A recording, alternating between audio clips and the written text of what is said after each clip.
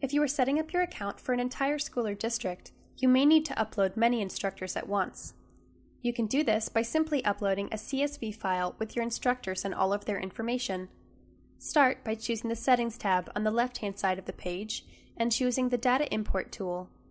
Here you will see a Browse button, as well as a link that says Instructors on the right-hand side of the screen. If you have your CSV file ready, you can simply click Browse and upload the CSV file. If you need a template file, choose the Instructors link and download our template. Once you insert your instructor's information into the template, you can use the Browse button to upload it. Keep in mind, if you do not enter passwords for your instructors, they will all be automatically emailed a confirmation link to log into their account. Your file might take a few minutes to process, and you will see it labeled Processing at the bottom of the screen. Once it has been processed, your instructors will be automatically added to your instructors page. You have now easily uploaded all of your instructors.